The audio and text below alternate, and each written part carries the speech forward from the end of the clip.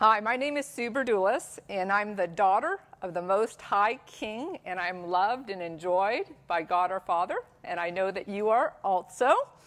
I serve as the director of the Camarillo Healing Rooms, which has been in operation since 2006. Tonight we're going to begin our Psalm 100 series entitled Keys to Joy-Filled Living, and our first session is calling Knowing the Joyful Jesus. This Psalm 100 series will actually revolutionize the way you live life if you actually put into implementation the commands that the Lord gives us in Psalm 100.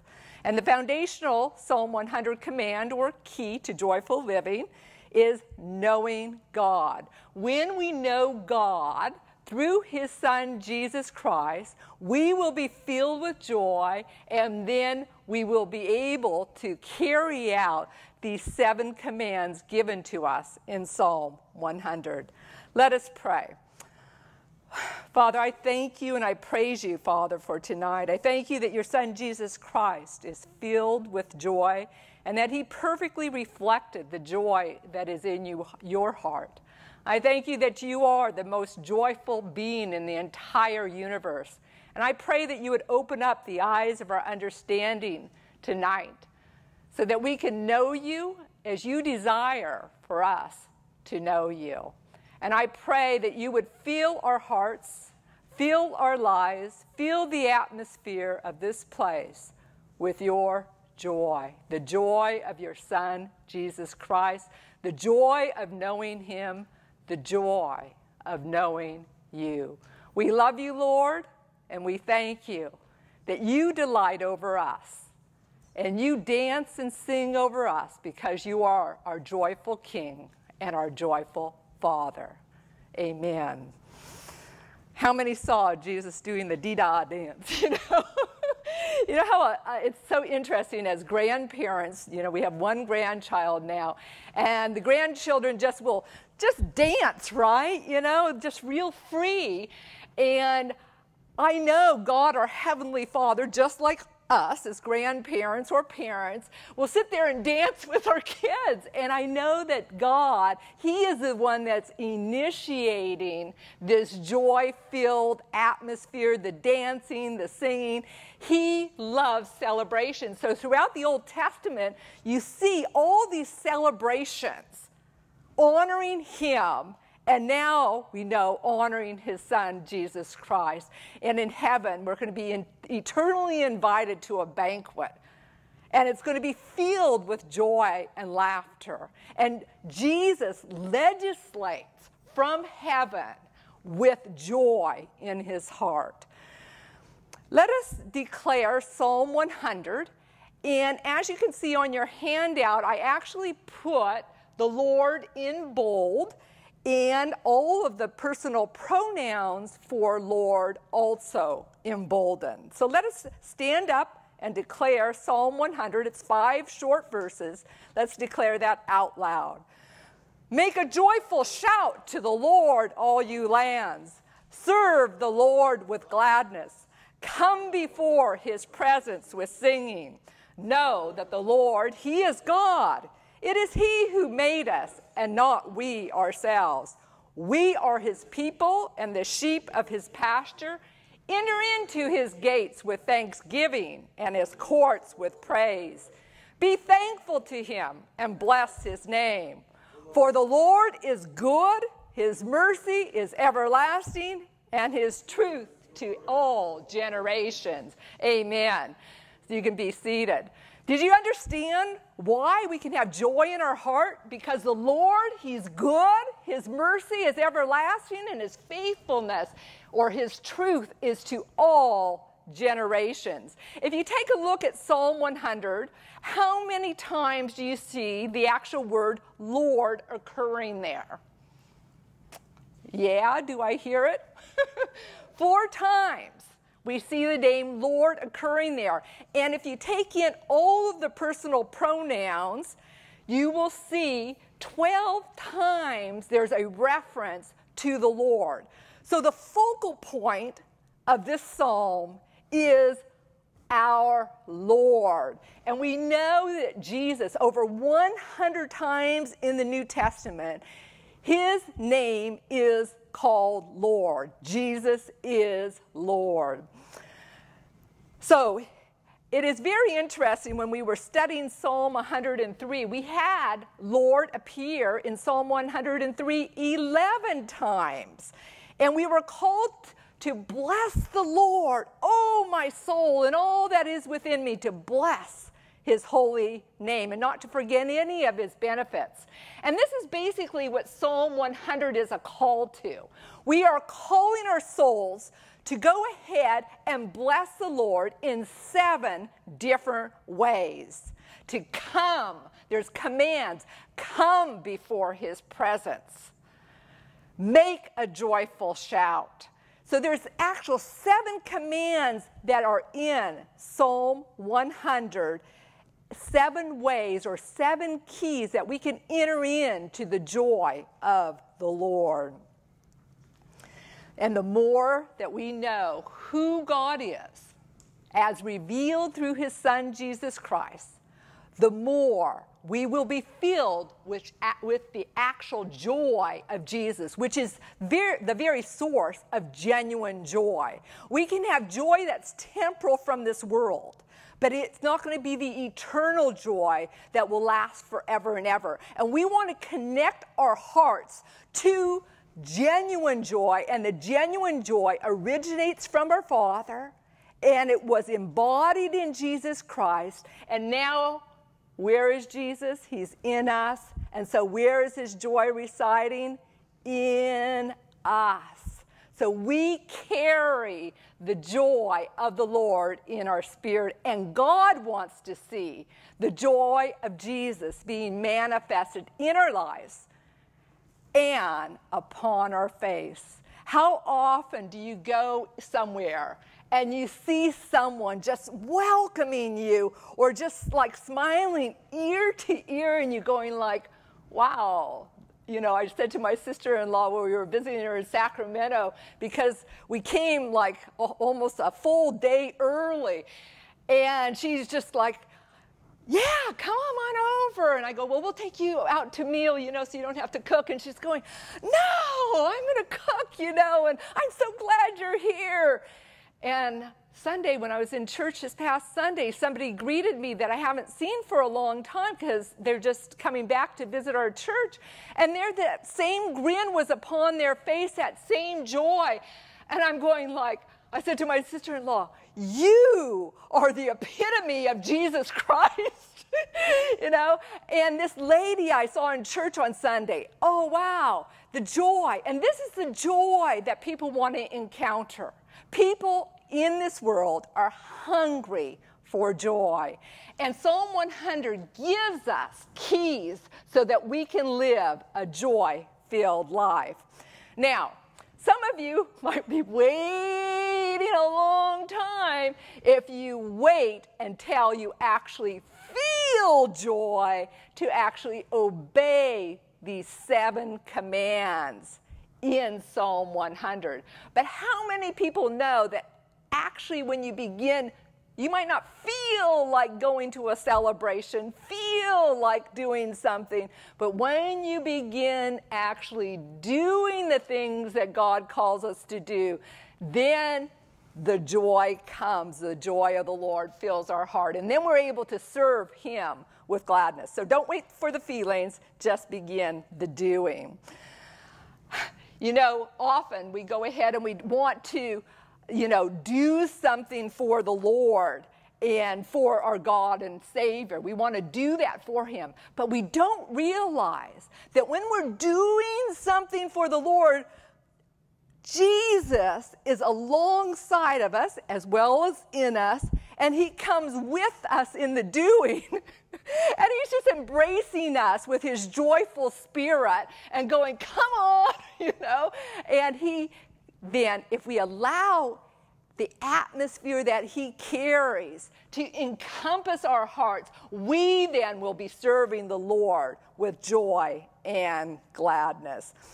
Now, the first time that we see the actual word Lord mentioned and it actually appears in Hebrew as Yahweh, and they did not want to actually spell the name Yahweh out because the people in the Old Testament thought that Yahweh was so holy that they would not pronounce it. So they would actually leave the vowels out of Yahweh so no one would pronounce it. So you'll see then in the Old Testament, in Hebrew, you'll see it, but you'll see it in the Hebrew language. But YWHW, YW, I'm going to say that wrong, YHWH. And where you see this, it actually is translated into English in capital letters, Lord. And the first time that you'll actually see Yahweh or Lord mentioned is when Moses, he's out in the desert, and God appears to him in a burning bush. Talk about a little bit of trippy, What would you do when a bush starts burning out in the desert and no match has been put to it? And then the glory, not just it's burning, but the glory is surrounding this bush. And the bush starts talking. The Lord starts talking out of the bush. And the Lord commands Moses to actually go back to Egypt, where he had fled from, because he murdered someone and was very scared, and he was hanging out in the wilderness. The Lord tells him to go back to Egypt and to speak with Pharaoh, the king. And normally, somebody like in Moses' place would really be shaking in his boots to go talk to Pharaoh, the king, and he's going like, God, who am I to tell the people who you are? God responds from the burning bush, tell them, I am who I am. Tell them I am sent you. And it's like, oh. So here God describes himself in his relationship to mankind as Yahweh. I am. He is the self-existing one. No one created him. He is I am, the great I am. He was, he is, and he always will be. Who? Yahweh, the great I am. And we see this name Yahweh appearing as Lord, Lord. Now, to make a long story real short, they actually took then this word, Yahweh, where they took the vowels out, YHWH. They combined it with the vowels of Adonai, and that's where they came up with Jehovah. So now when we see Jehovah, his redemptive name, anytime you see Jehovah, and you see it especially with another name attached, a compound name like Jehovah Rapha, Jehovah Jireh, Jehovah Nisi, Jehovah Sitkanu. That's a compound name. Jehovah is referring to Lord. I am, like Rapha, I am who? The Lord who heals you. I am Jehovah Jireh. I am the Lord who will provide for you. And so I have a list there of the 7 redemptive names of God, and you'll be able to go online and actually download this from Cameo Helium Room /prayer, this resource, so that you can use it in declaring God's lordship over your life. In the New Testament, when God commands you, in Psalm 100, God commands us to know that the Lord, he is God. And in the New Testament, when we are commanded to know that the Lord is God, we are being commanded to know that Jesus is Lord, which involves, like Romans 10:9 says, if you confess him with your mouth, and if you confess with your mouth the Lord is Jesus Christ, Jesus is Lord, and believe in your heart that God has raised him from the dead, you will be saved. So knowing that the Lord is God, like Psalm 100 commands us in verse 3, as a new covenant believer, to know means to confess and believe in our heart. To believe in our heart and confess with our mouth. So now you can see this chart that I have in your handout, which you also can now downline in a more fuller version with all the scriptures from Camarillo Healing Rooms, the prayer section. You'll see the compound names of the Lord and who he is. There's 7 primary ones that are listed. God's compound name will meet his redemptive names will meet every need you have. As you can see by his name, like Jehovah Jireh, you will see the blessing in the name itself. The Lord will provide. The blessing is in the name, and the blessing obliterates or demolishes or destroys the curse. So what is the curse? It's lack, okay? So if you take a look at any of these curses and you're going, I'm experiencing this curse in an area of my life, then you take the name of the Lord and start declaring the name of the Lord over that situation. Because it says in Philippians 2, 9 through 11, which all of us know, but we don't always apply what we know. And that's what I think I really heard in the testimony I'll tell in a minute about Kenneth Copeland, is that he actually, even though he knew all these things, because he's a man of the word about God, he actually had to do it with his own mouth, and he had to do it for some time.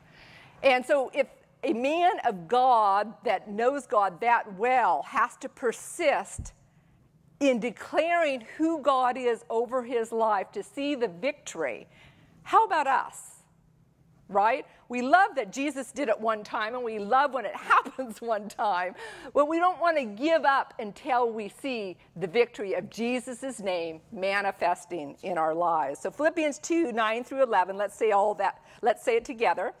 Therefore, God has highly exalted him and given him the name which is above every name, that at the name of Jesus every knee should bow, of those in heaven and those on earth and those under the earth, and that every tongue should confess that Jesus Christ is Lord, to the glory of God the Father.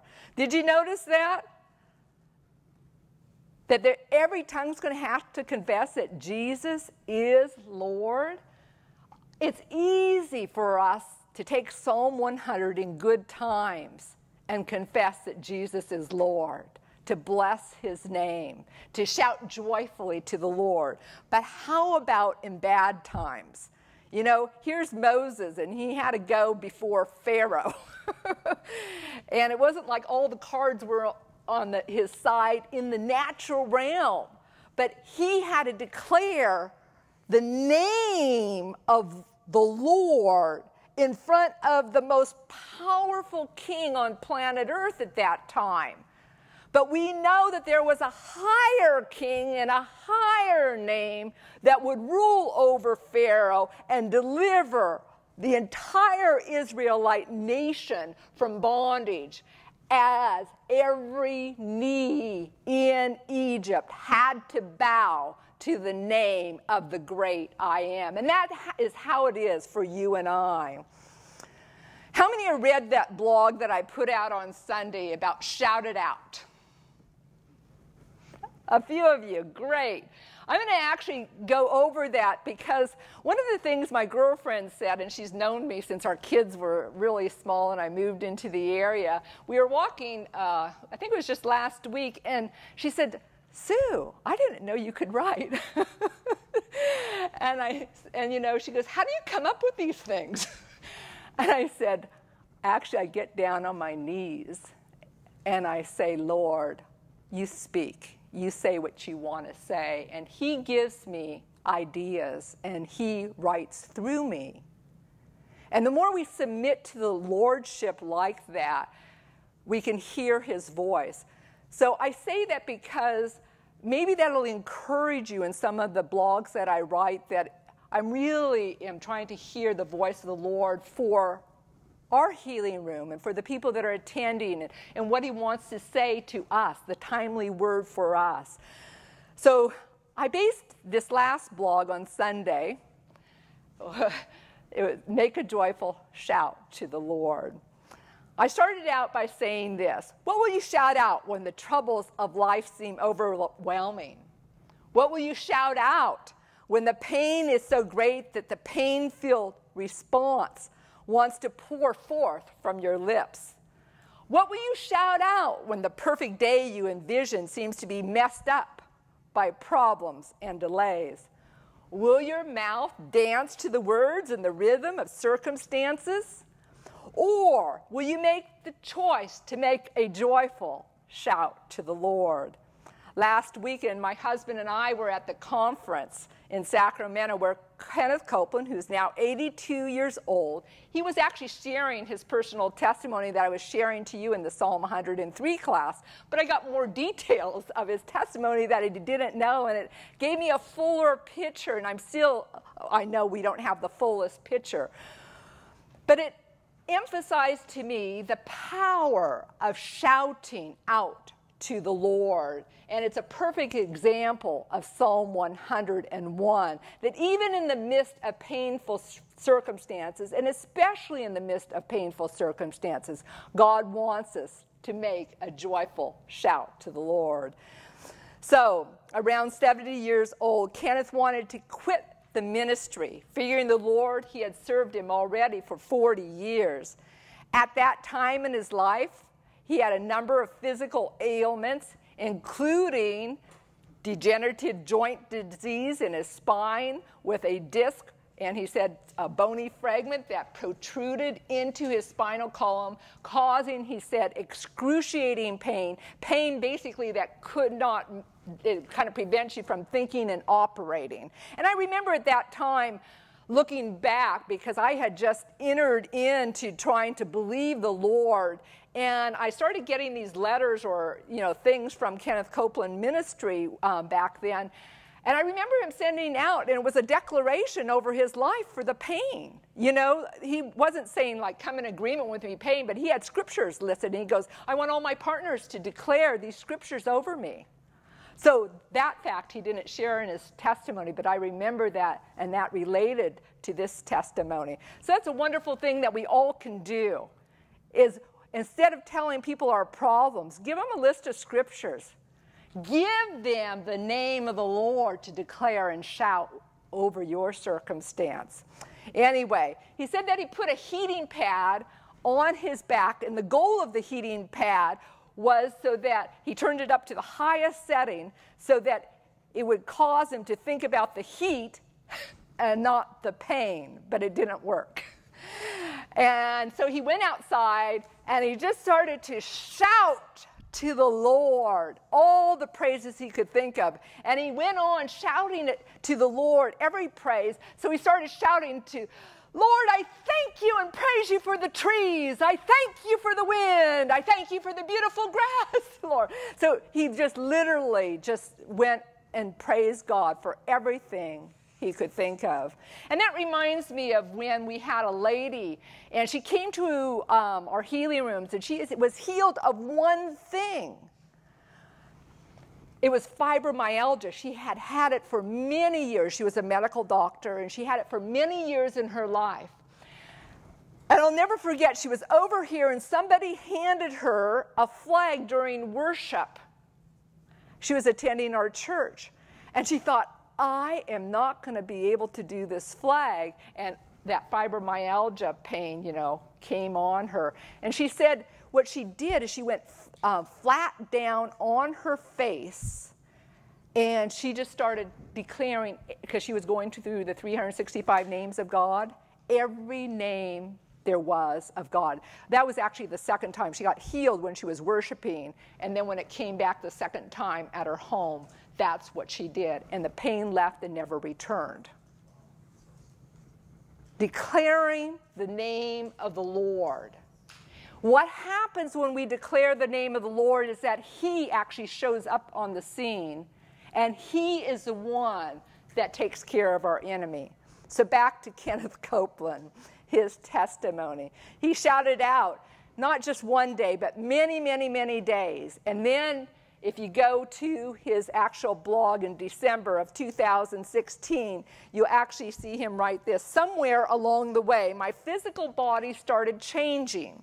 I don't know exactly when, but I can tell you this. 16 months later, all signs of degenerative joint disease had vanished. He said, I'll be 80 years old this month. That was back 2 years ago. And instead of slowing down, I'm gearing up. Instead of getting weaker, I'm getting stronger. My physical body has been quickened by the resurrection power of God. And so I wrote in my blog, I wish you could have witnessed the strength and zeal of Kenneth Copeland preaching the infallible good news of Jesus Christ this past weekend, demonstrating the power of God that had renewed his strength. But what would have happened if he had not made a joyful shout to the Lord and continued to make the joyful shout to the Lord and not quit until he had his complete healing? Amen. Now, 82 years old, he was the speaker, the primary speaker. He only had one other speaker. And so he was basically preaching from the morning till evening in all the services, except for, he had one speaker that would come in at certain times. So 82 years old, and he was walking back and forth, and it was just tremendous. So anyway, so last week on Thursday, my husband comes home from his breakfast meeting, and he has this big blotch on his shirt. I'm going like, what's that? Well, he loves to have pepper plant on his eggs, and when he was unscrewing the pepper plant, it exploded all over the place and went on his plain blue shirt. So he comes home and he goes, what should I do? Shout it out. How many remember shout? Okay. We didn't have shout in the house, so we had a shout-like solution. And so he put it on his shirt, and I said, now let it soak. We have to saturate the messes in life with the Word of God, with God's name. We have to let it soak into us, just like my husband did with his shirt. So I said, with a little shout-like solution, saturating the mess, his shirt came out completely clean.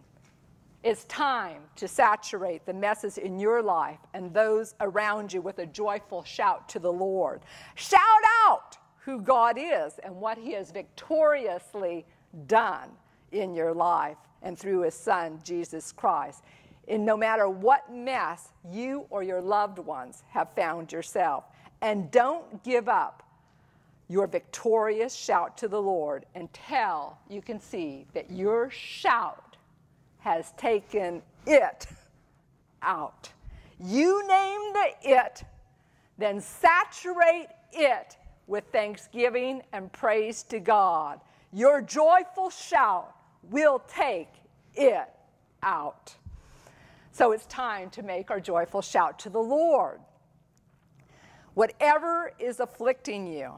How many remember Psalm 103? Okay, 5 benefits. That was grace. Forgives all of our sins, heals all of our diseases, redeems our life from the pit of destruction, crowns our life with loving kindness and compassion, and satisfies our mouth with good things. So that's something to shout about. Woo! I don't know if anyone has been in church service was with me and you hear a woohoo or something like that. It's me in the back. Okay. Psalm 47, 1-3. Let's all read this out loud. It says, oh, clap your hands, all you people. Shout to God with the voice of triumph. For the Lord Most High is awesome. He is a great king over all the earth. He will subdue the peoples under us and the nations under our feet.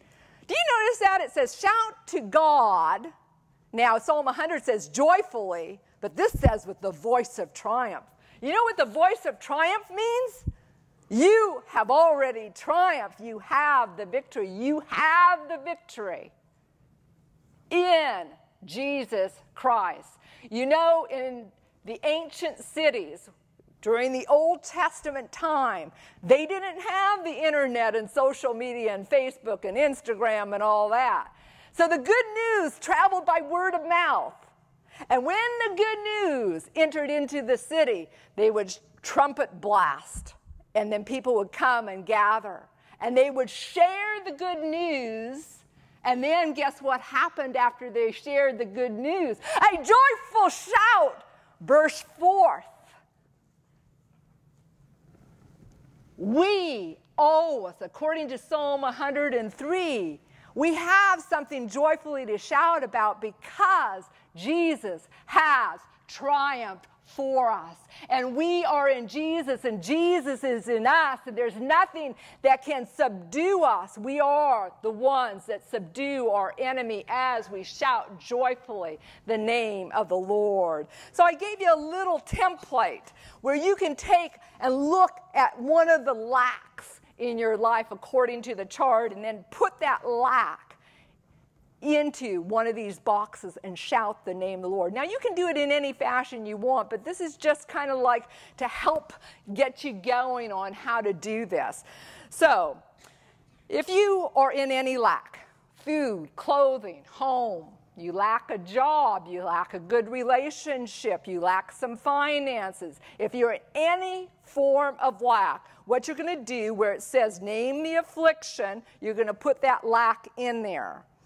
And then the opposite, or the name of God that takes care of your lacks, is the Lord will provide. Jehovah Jireh. So we're going to say Jehovah Jireh, the Lord will provide, in the place where it says his redemptive name. So let's all stand and declare this together. You can see it bold. Can you see this on your handout? Jesus, I thank you and praise you for being Lord over my life. Everyone there? Okay, let's declare this out loud.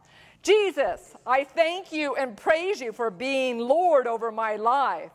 I declare your name, Jehovah Jireh. The Lord will provide over, now name the lack.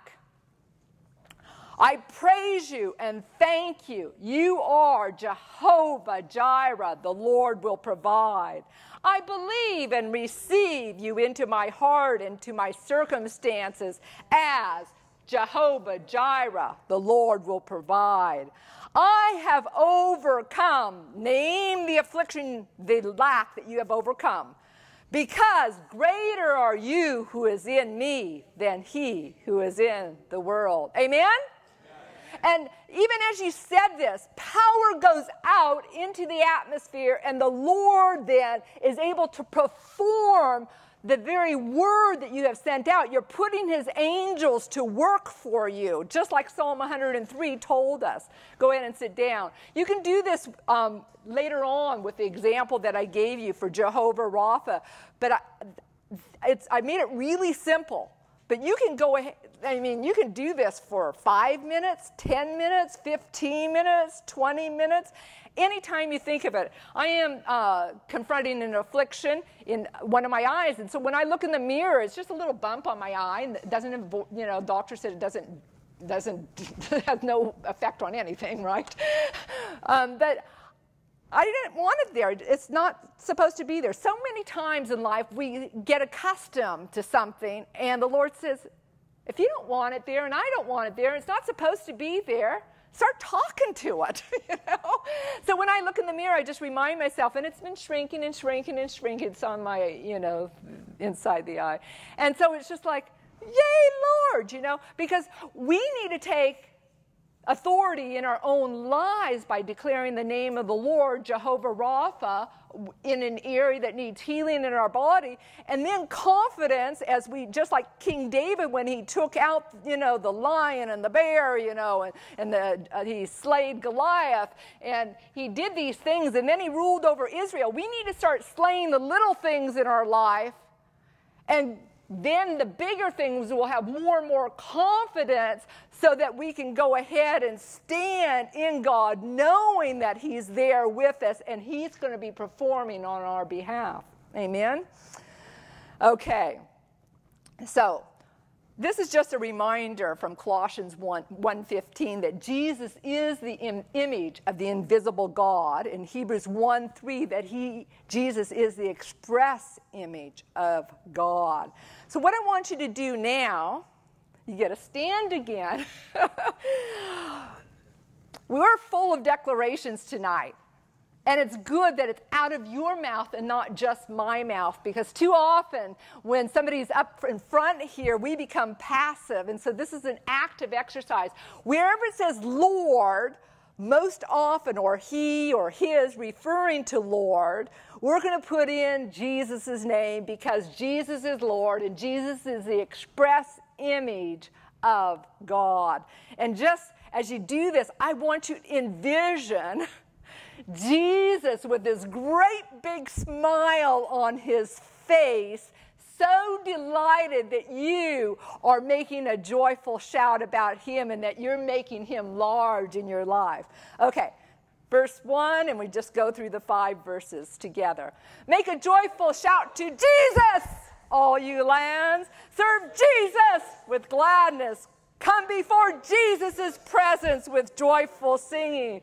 Know that Jesus, He is God. It is Jesus who made us and not we ourselves. We are Jesus' people and the sheep of His pasture. Enter into His gates with thanksgiving and His courts with praise. Be thankful to Jesus and bless Jesus' name. For Jesus is good. His mercy is everlasting. His truth to all generations. Amen. Can you feel the joy of Jesus? Oh, Jesus loves to laugh and smile. When I started meditating on Psalm 100, it's like it's like really the Holy Spirit got to grab a hold of me, and it was like, woo, Jesus, and I wanted to find Jesus in the Psalms, and I wanted you guys to know Jesus in the Psalms. But when I started doing Psalm 100, and I started to see the smile of Jesus, and I started to see him like I've never seen him in the New Testament. Honestly, you guys, as I started to meditate on this psalm this last week, I saw Jesus, we know at his birth, well, I'll just go through this. In Luke 10, God tells his angels, hey, I want to have you announce this to the shepherds. And he says, tell the shepherds this. So the angels say this to the shepherds. I bring you good news of great joy, which will be to all people. For there is born to you in this day in the city of David a Savior who is Christ the Lord. Did you hear that? Good news of little tiny bitsy joy? No, great joy. God had been waiting for this time for his son Jesus to come into the world to save us. The angels are rejoicing in heaven, and they break forth into this song. And the shepherds, they get a whiff of who Jesus is and what God had spoken to them. And it actually talks about the joy that infiltrated their heart and the joy that was announced at Jesus' birth. This joy is in you. Who was this good news of great joy to? All people. Now, when we see Psalm 100, verse 1, make a joyful shout to the Lord, all you lands. This is very similar to the announcement of Jesus' birth. Who are all the lands? Same thing as Luke 2:10. All the people. Make a joyful shout in your life because Jesus has come to save you. Every day of your life, in every situation, he loves to save. He loves to help.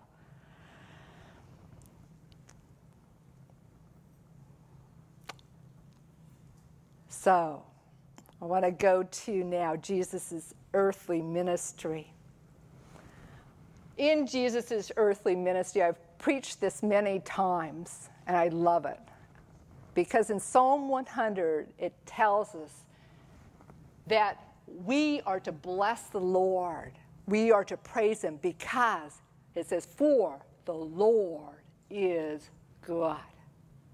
And then when we hear about what Jesus does in his earthly ministries in Acts 10:38, it says this, that he, Jesus, went about doing good and healing all who were oppressed by the devil. So we know that. I knew that.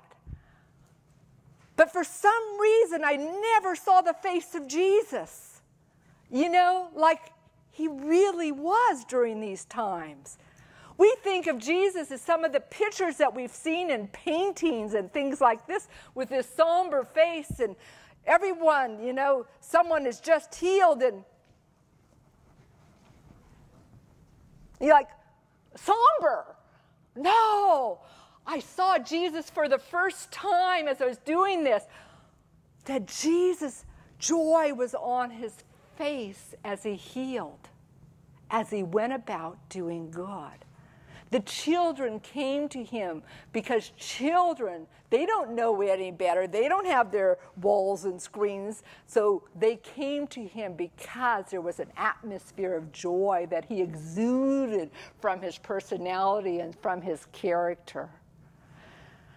So there's a song we began at the beginning of this year when we started studying the Psalms, and it was Blessed is the Man.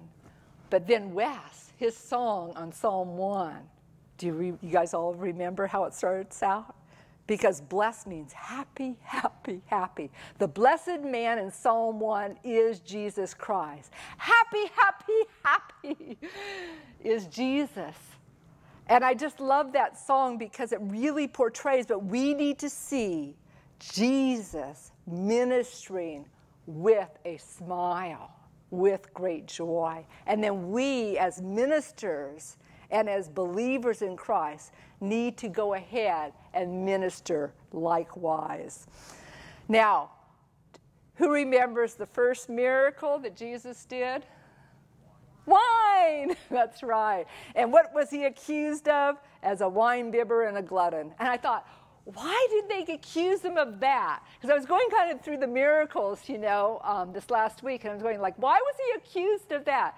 Oh, because people, that's often associated with people that get drunk, you know, is that they don't have the inhibitions, and so they're just like at the beginning at least, you know, like, ha, ha, ha, you know, everything's kind of happy. And so Jesus was so happy that he was accused of being a wine bibber. And we don't think of it like that. Oh, Sue, come on, you know, that was just something else. But that's how I saw the story. Okay, some testimonies. When I was at the Kenneth Copeland conference, a lady that was next to me, worship is going on, and they were just saying, like, you know, God's beginning to do miracles or whatever while worship is going on. And the lady next to me, she goes, oh, she was so happy. She goes, I was seeing spots in this eye, and I'm not seeing spots. And of course, she had to tell me several different times throughout the worship, and even when she sat down, because that's what happens when you start overflowing with joy. When God says, make a joyful shout to the Lord, he doesn't say, like, come on, muster it up. No, he fills us with the answer to our prayer And it just starts bursting out of us. You don't have to tell when we're going to be going to the Dodger game this year in July for fireworks. I like to see the fireworks. My husband likes to see the game. I like to talk. My husband watches the game. But anyway, you don't have to tell people to be joyful. They just, they're joyful because they want to see the game. When people are healed, they're joyful. I'll never forget when we were down in Brazil with Randy Clark, and they were actually having medical doctors do an exam on people for their hearing and their eyesight before and after prayer. And so my prayer partner and I, we were praying for a man that had a hearing loss, I believe it was. And we're praying for him. And he becomes all excited. He runs to the room to get the medical doctor to, and I didn't understand at that time he had the before and after medical report. But he ran to get the doctor's report. Then he ran back to tell us that he was healed, The medical report revealed what had just happened to him. But he was an older man, and he was actually dancing and twirling around because Jesus filled him with joy. That's who our God is. He wants to fill us up with joy. So on the way to the cross, Jesus knew he was going to face some extreme suffering. But it said, because of the joy set before him, he endured the cross. What's that joy? It's you and I. And it's you and I being filled with his joy because he knew what he would do would break the curse so that the blessing would be upon you. John 15, it says this. Jesus, here he is in his last hours before the cross. And one of his concerns is that you and I would be filled with joy. He says, these things I have spoken to you, that my joy may remain in you, and your joy may be made full. Jesus had a genuine concern that his joy would remain in them. That means that Jesus must have been a joyful person, and that atmosphere of joy had already touched the disciples. Otherwise, the saying would have been kind of weird, right? And he says he wanted their joy to even be made like more full, complete. So what are these things in John 15:11 referring to? We've got to go back to the very beginning of the chapter, and this kind of like sings John 15:5, kind of like sings the song of Psalm 100. Jesus says, I am the vine, you are the branches. He who abides in me and I in him bears much fruit. So this is how this is like one of the major keys to you living a joy-filled life, is staying connected to the vine and drawing from the life of Jesus as a branch. And as you draw from him, you're drawing his peace, his love, but also his joy. And in John 15, right before John 15:11, where Jesus says, I want my joy to remain in you and the joy would be made full, he says this, as the Father loved me, I also have loved you. Abide in my love. If you keep my commandments, you will abide in my love, just as I kept my Father's commandments and abide in his love. So once again, that vine and the branch, we're abiding in his love, but Jesus is giving us some keys of abiding in his love. It's abiding in his commandments. So in Psalm 100, we're given 7 commandments, or 7 keys to abide in his love, 7 keys to abide in his joy. And as we stay connected to the vine, we're able to be filled with his joy from knowing who he is. And out of that joy, it'll be easy to do these commandments. Make a joyful shout, beginning with verse 1 in Psalm 100, make a joyful shout to God. So I just wanted to end with Roman numeral 3, Jesus' joy in you. The foundational key to joy-filled living, experiencing great joy, genuine joy, is knowing the Lord your God is revealed through Jesus Christ and abiding in that reality. You can read some of that stuff on your own. I want to go to Isaiah 61. When Jesus entered the temple right after his wilderness temptation, and he declares his mission statement, he is quoting from Isaiah 61.